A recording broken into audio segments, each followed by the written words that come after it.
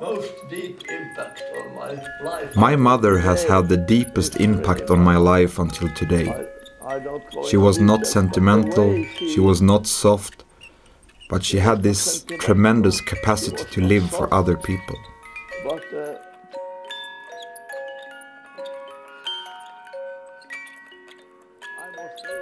Oh, I didn't match the expectations of my mother.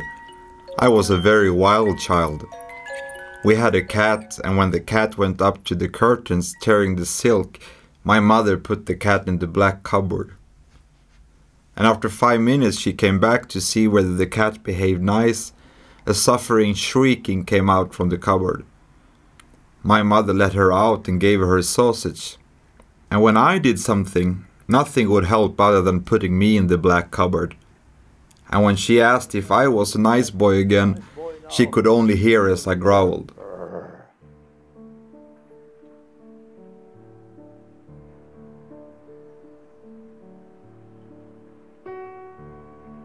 Stubbornness. My stubbornness, of course, has stayed in my life, and my wife can witness it. But on the other hand, without the stubbornness, it would have been difficult to spend 5 years at war. It requires certain stubbornness.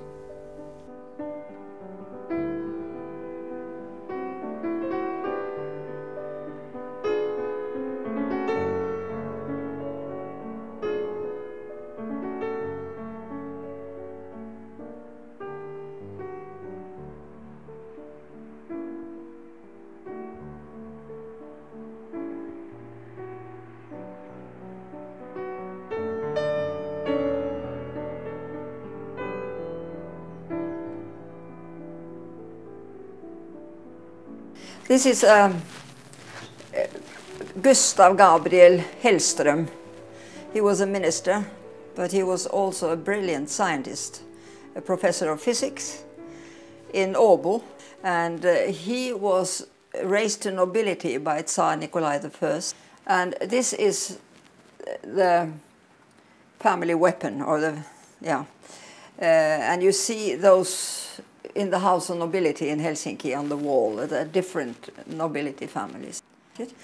And Emil af Hellström was his grandson. He was a scientist himself, a teacher.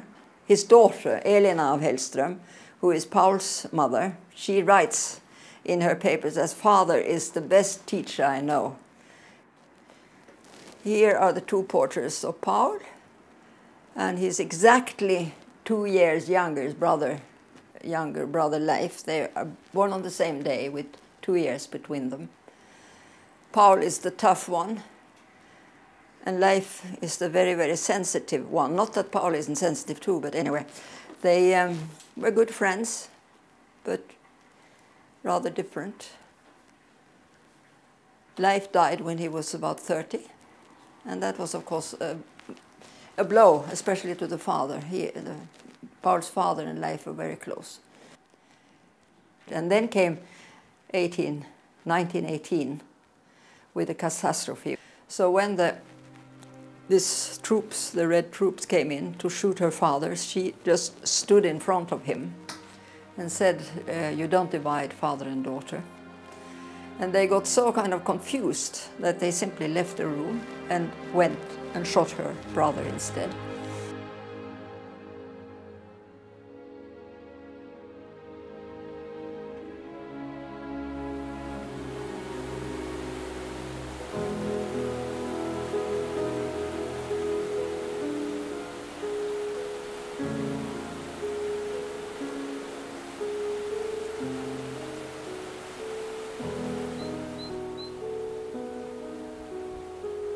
This estate goes back to 15th or 16th century. This lovely oak tree road here goes down to the lake and then up to the farm. The trees themselves were planted by Elina's sister Sointi, who worked on the farm with the farm workers. And she planted these trees about 1910, I believe. So they're 100 years old, but as you know, that's nothing in the life of an oak tree.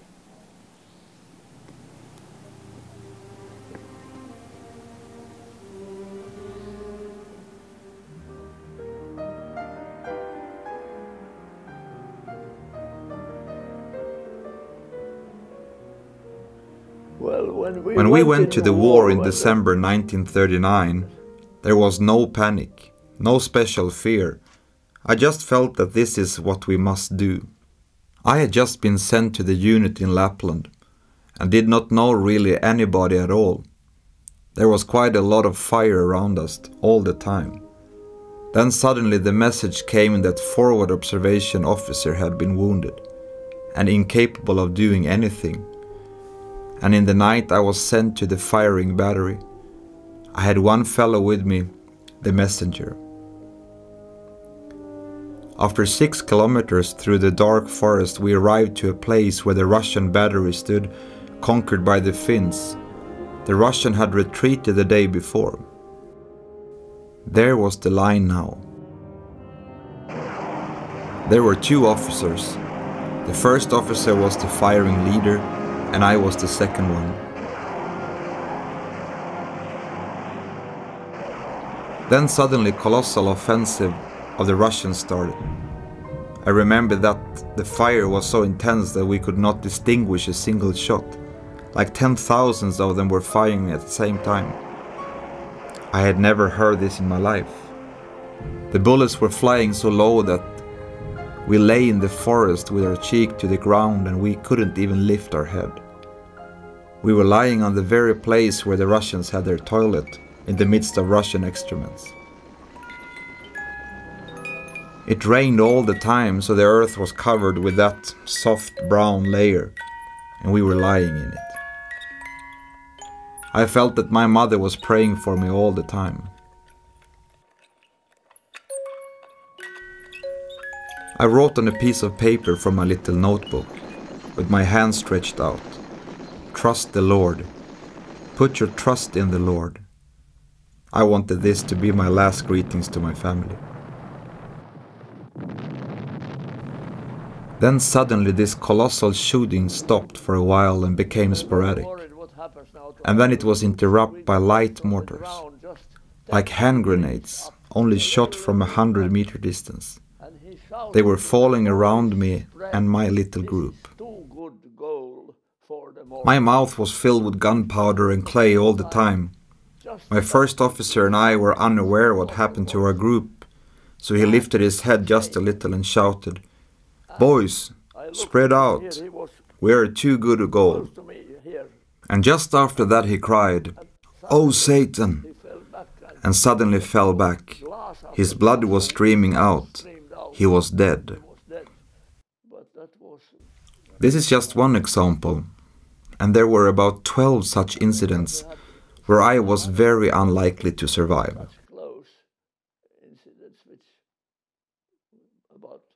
As unlikely to survive than here.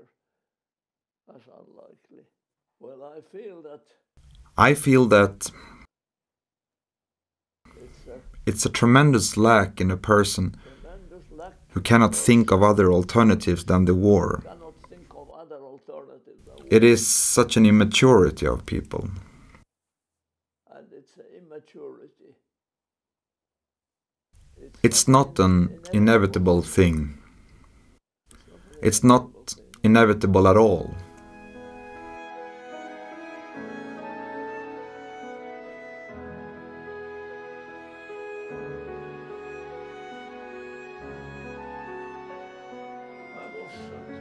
I was about 15 years old. I remember this time quite well. Mont Repos seemed like a Venetian landscape in Finland, small Karelian islands and chapels. Talking about childhood, I think of various people, but especially of colossal impact that Paul Nikolai made on me. Nikolai's faith and simplicity had a tremendous impact on my uncle, my mother, and it also affected me. I could see that there was something great in them. I can think of some other people, but at this stage, from the time I was 4, the name of Nikolai was very often mentioned in our house. One of the key thoughts of Nikolai when he traveled to Finland and to Eastern Europe, Hungary, was the question, "What are you living for?" This thought went to the heart of the problem Because as I mentioned, at this time there was a colossal emptiness and crisis among the students in Russia. Many students ended their lives by suicide. And Nikolai directly addressed this problem, not taking the students into some new movement, but helping them to change their own hearts, to get the courage to start changes, not with someone else, but with themselves. And he asked the students to read the Sermon on the Mount. He used to say that the Sermon on the Mount was like a mirror, and if you're honest enough and courageous, you'll see in the mirror exactly what you are like. And then it's up to you whether you want to accept it and just continue to live the same way, or you want to change.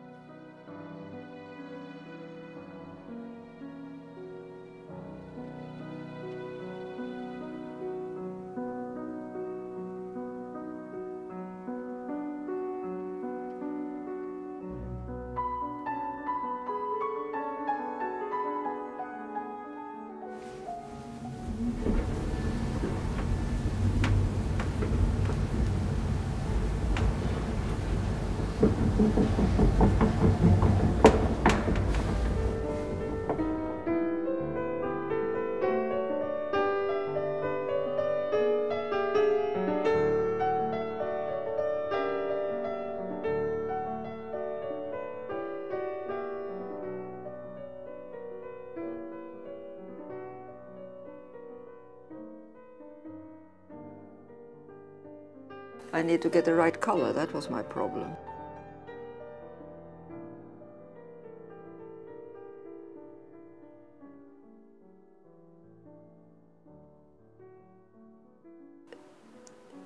I was just fascinated with its beauty, calm and peaceful beauty, which was different than other art somehow.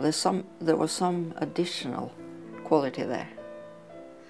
I wanted to find out what it was. So that this is the thing about icons, that you get the impressions through your eyes and your heart, not only through your brain. I was told by a Swedish famous painter that whatever you have in your heart comes out in the painting, even if you paint watercolor, you know, aquarelle. They have understood that, those old masters of icons. Painting icons doesn't make saints, and icon experts can be very stubborn and think they know everything best. Also, if they are Russian, you know, I mean, so I mean, that's no. They're human beings. We're all human beings, whether we're icon painters or not.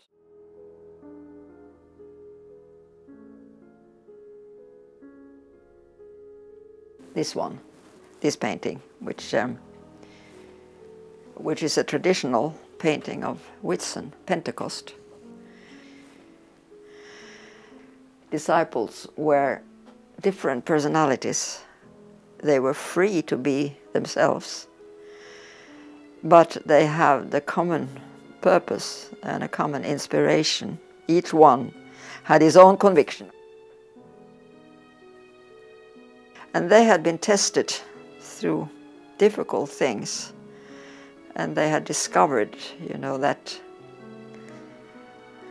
it's one thing to have high ideals in faith, but those ideals don't change the price of cheese if they are not reality in your personality. And that takes some time. And the sun, of course, the blue sun, strangely, blue, why? Well, that's how the icons do it. There are 12 different beams of inspiration, one for each disciple, and they have a very big aim. So to me it's a comfort to know that in the basis of Russian culture is this humility, that no nation can do it alone.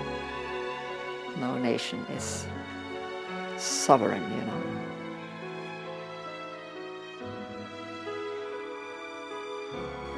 also in the big battle. My brother also spent 3 years in the war and took part in the great battle near Viborg in 1944. He returned from the war alive, but he was a very sensitive person by nature, and it had affected him very much indeed. After the war I did not keep my heart open, I did not think of how I could help my brother. And this is one of the biggest mistakes I've made in my life.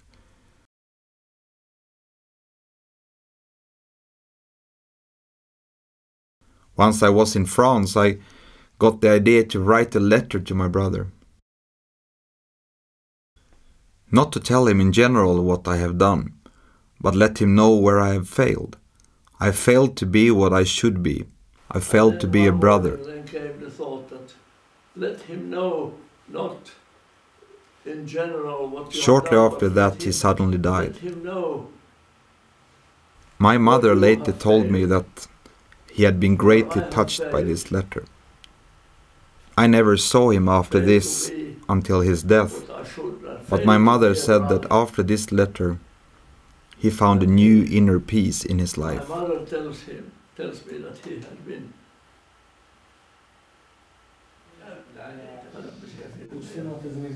Yes. Joo, se taisi ottaa netisti kirjoitettu. Kyllä mä olin silloin. Utsikt från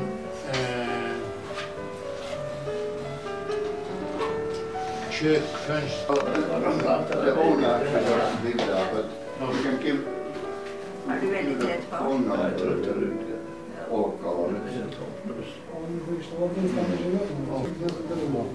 Där har vi.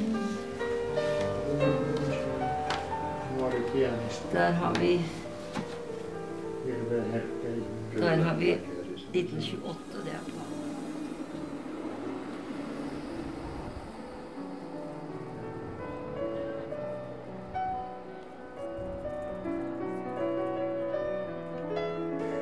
Yeah, it was one of these unexpected happenings in life. I met Paul as well, but he made quite an impression on me because his eyes were so lively, you know, and I took a liking into him and all the other fellows there. And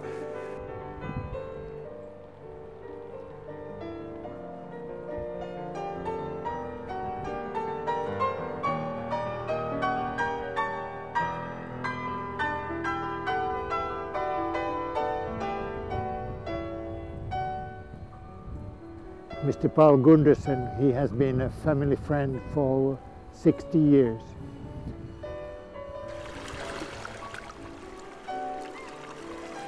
Mr. Gundersen was the starter of my life in a very different direction. Honesty, unselfishness, love and purity. If you want to change the world, the best place is to start with yourself.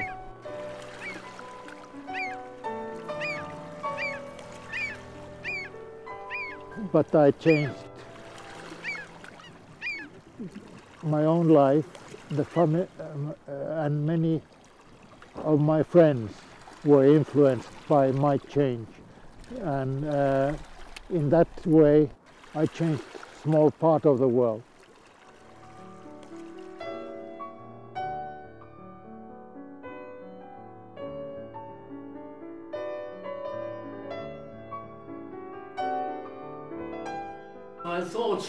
My thoughts were not concentrated anymore, all the time around such questions as, am I happy? Am I doing well?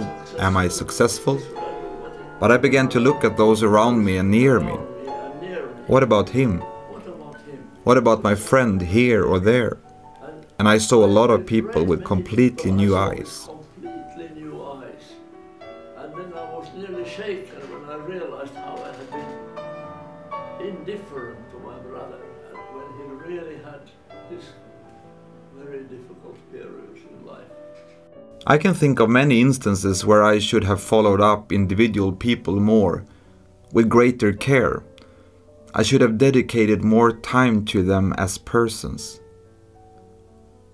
The world is suffering from a colossal loneliness, and really lonely people do not live somewhere in the deep woods. They are sitting in the boardrooms of big companies.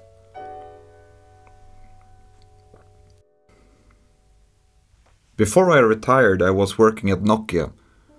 After my retirement, another managing director came to my post, and he had made some wrong decisions. He was totally alone and did not dare to come to someone else to tell he had done mistakes. The problems grew bigger and bigger every day, and one day his whole life had turned into one huge problem. And he took a gun and shot himself.